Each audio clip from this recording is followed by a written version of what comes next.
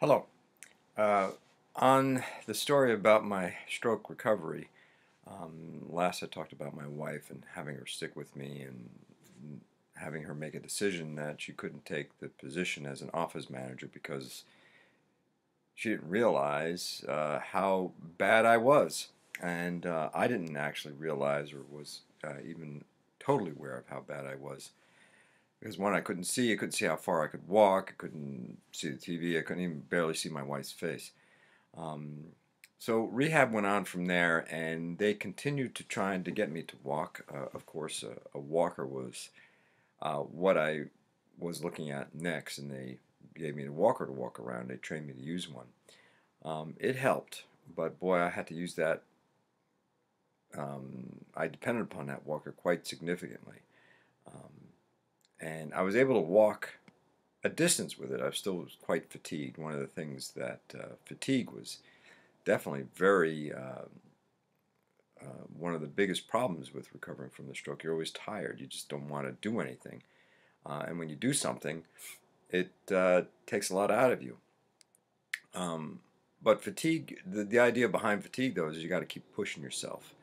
Um, Not beyond where you're completely ready to collapse, but beyond a point where you're tired, but then push yourself a little bit more, and eventually you can do more.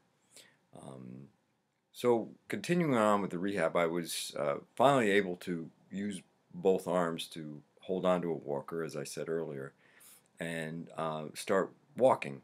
Um, and what they were always trying to do was to get me to walk not like Frankenstein, so to speak. Frankenstein, where they had just sort of each step was boom, plot it down, plot it down. So one of the things they were saying is don't walk like Frankenstein. It was sort of a wide-based gait because I had the stroke in my cerebellum. My gait, walking, was really unsteady, and I was unsteady. So I would have to put my legs out way far out to keep me steady. I couldn't walk normally, like in a midline, right? Like, so if you were to, pull me over for driving a car, which I couldn't do at the time, I would be like, I looked like I was drunk, basically.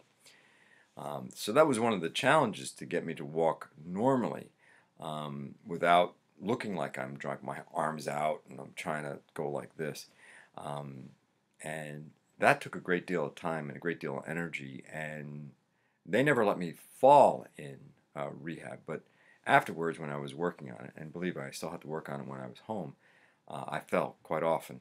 But back to being at rehab again, uh, eventually with speaking, I was able to speak a little louder.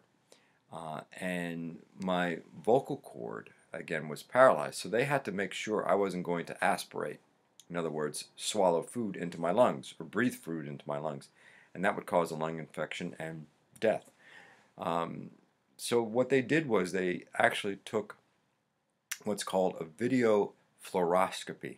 In other words, they would videotape with x-rays to see on a camera, on a TV screen, that how my throat would move up and down and whether food would actually almost go into my lungs or not. And I would have to learn certain strategies on how to swallow food so I'd ensure that the food wouldn't go down.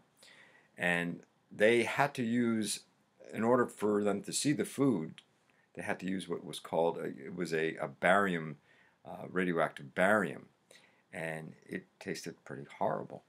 And they mixed it with potatoes and mashed potatoes and stuff to make it sort of reasonable, but it was cold. So basically I had to turn my head and swallow this way, swallow, look up, all sorts of ways to figure out how I could swallow without causing the food to go into my lungs.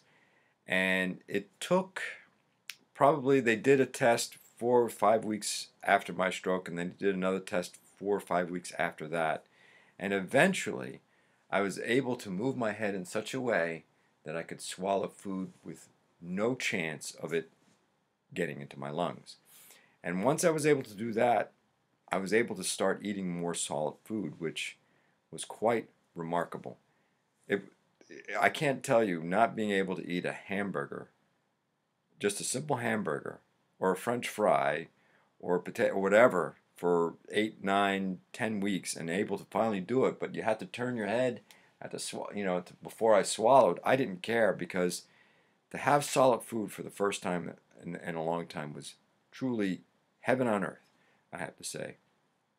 And I was very grateful that I was able to do that.